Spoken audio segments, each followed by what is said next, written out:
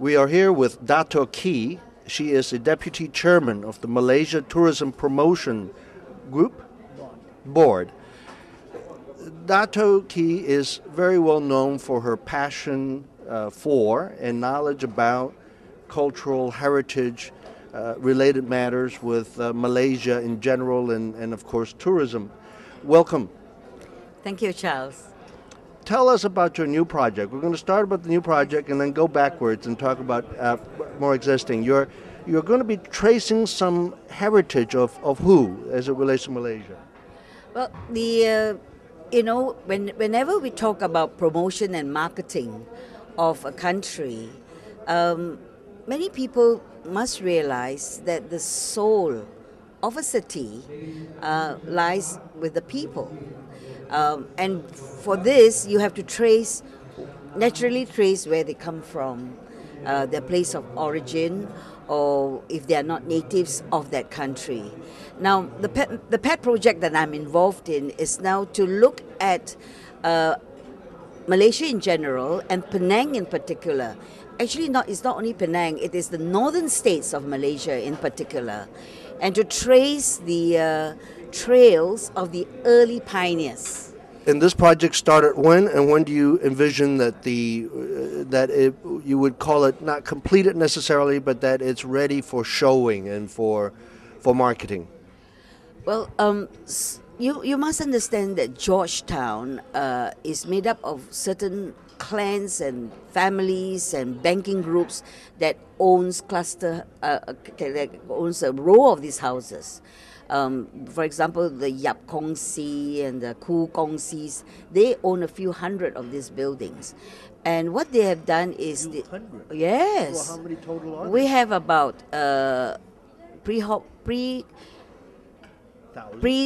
pre-war houses should come up to about easily 20,000 if you look at the whole of Georgetown, but in the inner city about 6,000 to 7,000 of these buildings, and they are still untouched in the sense that they have not been stripped down and rebuilt as boxes, but what we want to do is to encourage them to do it in a proper manner. And if you look at Beach Street now, you have the corporate members responding, like the Quark Group. Their whole row of heritage buildings, they have restored it for commercial purpose. The same with OCBC. So any of these old buildings that have been owned, instead of tearing it down to build multi-story buildings, they have restored it and made use of it for their corporate activities. But I don't want to sound like a promoter of tourism. Go right ahead. Yeah. I would rather want to be to promote travelers to come, because when a tourist comes, the tourist expects to see things. But when a traveler comes, then they will see what there is to really see.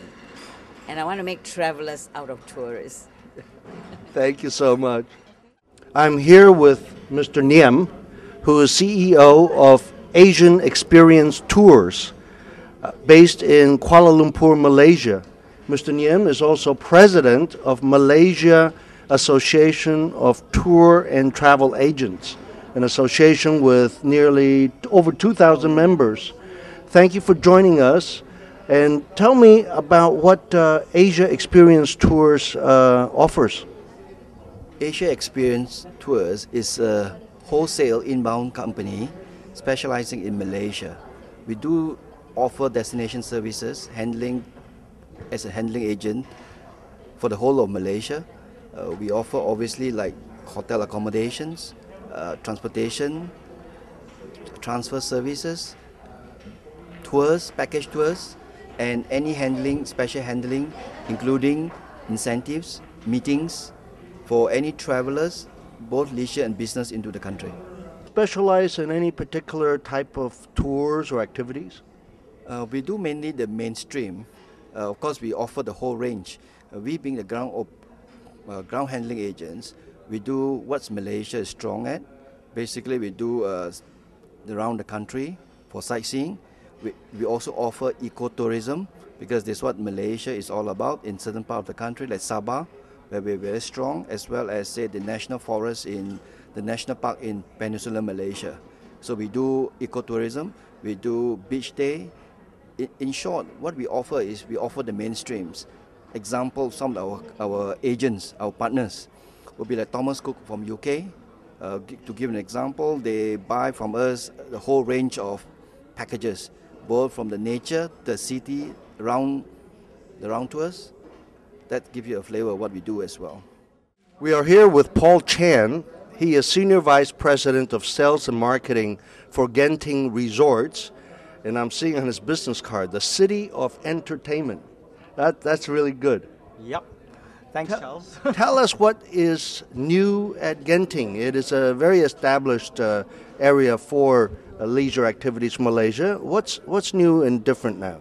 Well, Charles, we, being Malaysia's leading resort, we call ourselves the City of Entertainment simply because we provide non-stop entertainment. We have loads of shows and events every weekend. So all the top regional artists that come in from Singapore, from Hong Kong, from Taiwan, as well as overseas groups such as Michael Learns to Rock, Cliff Richard, Engelbert Humperdinck. These are some of the stars we had. Recently we even had Olivia Newton-John, and of course the whole range of the Hong Kong industry is here with us, as well as recently we had the Z Awards, one of the top viewership of the Indian Bollywood movies, and we had over 160 top Bollywood celebrities from the likes of Shah Rukh Khan, Aishwarya Rai, and the whole work. So we are establishing ourselves almost as the Cannes of Asia, whereby all the different celebrities gather, simply because being in the cool, crisp mountain up at 6,000 feet, and we have created a city by itself where there's over 10,000 rooms available, as well as 12,000 employees serving all these wonderful guests that come to Malaysia. We have 80 over food and beverage establishments. We have over 120 theme park rides. We have also about 150 shopping facilities. So these 150 shopping outlets cater for a wide range of goods, from cosmetics to jewelry to clothes to electronic to watches, and it is a shopping paradise by itself. And so in itself it's a one-stop destination, a truly integrated resort that allows you to hold your convention in the week that you will be there. There's nothing to stop you from enjoying all the different facilities, and it's a question of how much time you have. Joining us this afternoon is Mohammed Twa. He is with Sarawak Tourist Board. And Mohammed, could you tell us some of the basic overview of what Sarawak has to offer the visitor? Okay, thank you very much. First of all, I would like to introduce Sarawak itself. Sarawak actually is one of the states in Malaysia, is on the northern tip of the island of Borneo. Okay, and it has a population of slightly 2.5 million, made up to 2.5 million people, and made up of about 27 different ethnic groups. Okay, and of course the people themselves. It's the interesting thing about the people of Sarawak is that despite the different racial background, we live happily and together. We are very much concerned in the conservation and preservation of our cultural heritage. That is our strength actually for Sarawak when it comes to attracting tourists, mainly from the long-haul market. Thank you. I am here with Shah. He is General Manager of Langkawi Tourism of Malaysia. Thank you for joining us. Thank you. Thank you very much for inviting me to this event. Please tell our audience some of the basic things about Langkawi, where is it located, and its attraction. Well, Langkawi consists of 99 magical islands in the sun. Of course, it's located towards the north of Peninsular Malaysia, and of course, Langkawi is the national destination for Malaysia. If we can compare it to Bali in Indonesia or even Phuket in Thailand, then I think appropriately what is Langkawi to Malaysia. How many of the islands are developed for tourism? For the moment, although we have 99 islands, but there are only 2 islands that is fully inhabited and developed as a tourism island. And of course, Langkawi Island is the main island that is more focused for tourism for its size. And air service, accessibility, how is it? Well, we are fortunate that Malaysia Airlines, Silk Air, and latest was Firefly come to Langkawi. Besides, these are scheduled flights. AirAsia flies 5 times a day, Malaysia Airlines 12 times a day, and of course Fireflies into Penang. In terms of connectivity, even we can go to Phuket and Koh Samui. We are also working with Bangkok Airways to fly from Koh Samui to Langkawi and back. Besides the scheduled services, we also have ad hoc charters, especially during the northern winter months, where Langkawi experience its high peak months of the year. We are joined by Nawawi. He's the general manager of Terengganu State Tourism.